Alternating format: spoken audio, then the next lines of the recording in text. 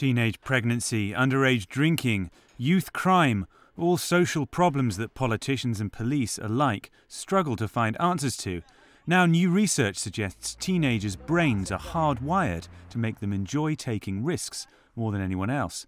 14-year-olds were more likely to take chances when playing a specially designed computer game than adults or children, a team of neuroscientists from University College London found.